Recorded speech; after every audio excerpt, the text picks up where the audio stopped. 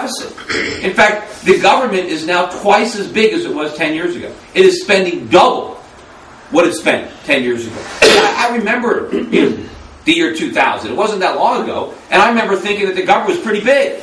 Now it's doubled in size. And a lot of Americans, most of them don't even earn as much as they did 10 years ago. The stock market is a little bit lower than it was 10 years ago. How can the country afford a government that's twice the size? Meanwhile, I just read in the paper today that the budget deficit for the month of February was an all-time record high. The biggest deficit in any one month in American history, $220 billion. That's the deficit for 1 month. That used to be a big deficit for a year. Now we did it in 1 month. And it's going to be worse. I wouldn't be surprised if next year's deficit was $2 trillion. They're forecasting it as about $1.45 trillion, but that's based on a rosy assumption that the economy gets better. It's not going to get better. It can't get better. It's impossible for the economy to get better with the government growing at the proportion that it is. Because the government, remember, doesn't have any resources. In order to sustain itself, it has to suck the resources out of the private sector. How can the economy possibly survive with the government spending almost $4 trillion a year? I mean, it is enormous. If you really want to go back in time, 100 years ago, the government spent 5% of GDP. All level, federal, state, and local. They spent 5% of GDP. And we prospered. We had an industrial revolution. We became the richest country in the world because the government was tiny. Now the government is spending 43% of the GDP, and it's going through straight up. It's not even anywhere stopping. So somebody has to get to Washington and put an end to this. Put an end to it right now. See, we have all these guys in Washington who think that the way to solve problems is to make government bigger. That can't work. The bigger government gets, the worse the problems become. They think, well, if we can just spend money that we can stimulate out of this crisis. But we can't get out of this mess by spending money. That's how we got into this mess. Right? We borrowed money and spent it. The only way to get out of this mess is to do the opposite of what got us into it. So instead of spending money, we have to save money. Right? So Americans can't go out and buy more stuff. We can't buy new cars or buy more trinkets. We have too many. We have to save our money. We have to put our money in a bank.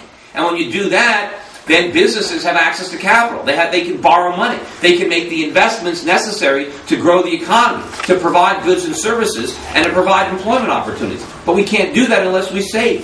But who's going to save when interest rates are zero?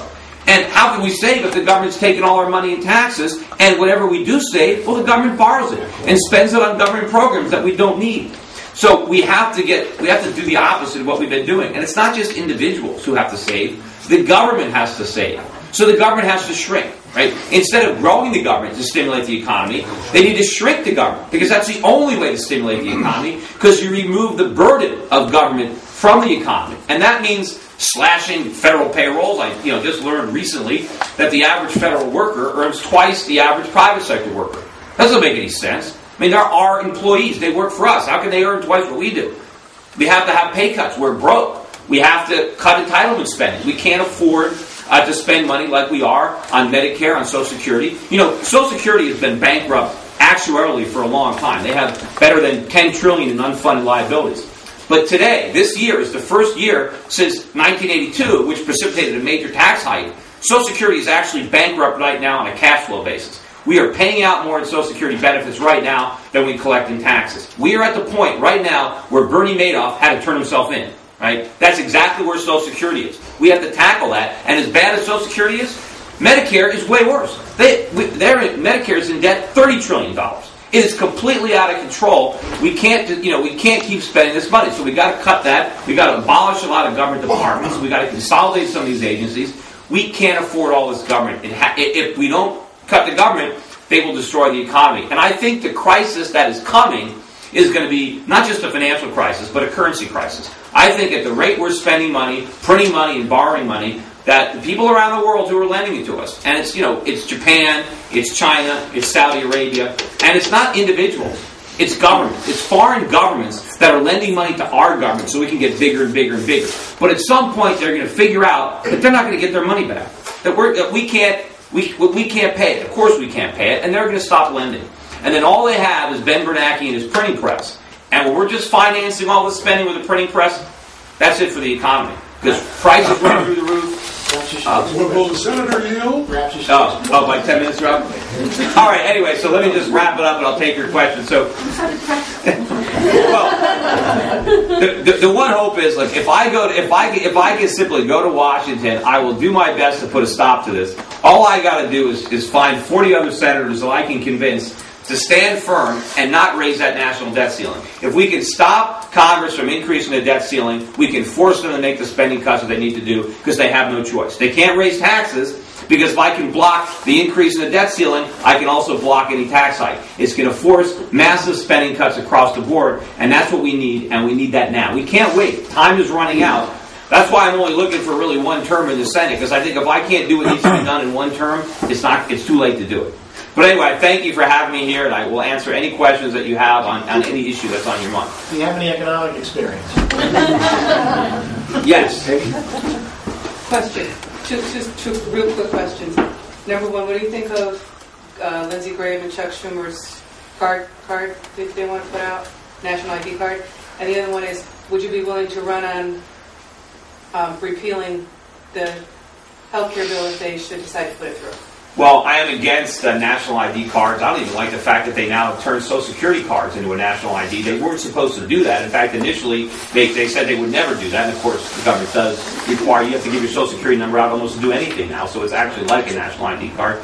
And, yes, I mean, I would love to, if they do enact the health care, I would certainly want to repeal it. It is a major step in the wrong direction. I just said what a disaster Medicare is. I mean, it actually costs. You can go back and look at what the budget, what they estimated it would cost when they first enacted it, and it's way over 10 times, adjusted for inflation. They were so far off on what they thought Medicare would cost. It's completely broke. They've done a horrible job. The problems in healthcare are a result of government interference in the free market. If we had a free market in healthcare, it would be prices would be falling every year. Healthcare would be getting less expensive. Insurance would be falling, just like cell phones or laptop computers. The only reason that the free market is not bringing prices down is because the government won't let it. The solution to healthcare is simple. We can enact it in a day, and the benefits would be almost immediate in terms of lower healthcare prices, lower insurance prices. There's a lot of good that we can do, and it will cost taxpayers not one nickel. Thank you.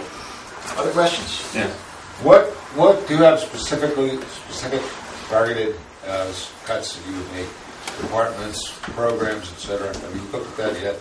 Yeah, well, I want to pretty much cut across the board. I mean, there are a lot of departments that we don't even need, that they're certainly not authorized by the Constitution. The federal government is involved in so many things that it shouldn't be involved in. So I want to just start, cutting across the board. I mean, one of the examples I've given at these meetings is the Department of Energy. I mean, we should certainly abolish it. It was established in 1979 by Jimmy Carter. Why did we establish it? To reduce our dependence on foreign oil. Well, when we established it, we imported around 40% of our oil. Now it's 70%. Well, it's a complete failure based on the only reason it's here. So why don't we get rid of it? That saves $30 billion, and just go down the line. There are all kinds of departments that weren't here in the past. We don't need them. They keep creating new departments. Government just always grows. It gets bigger and bigger and bigger. Meanwhile, we were a more prosperous nation when government was a lot smaller.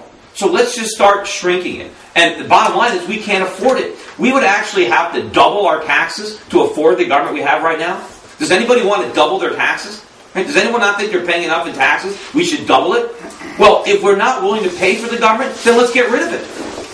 Yes, Mr. Obama thinks we should double the taxes. The next question, please. Yes. Answer the question.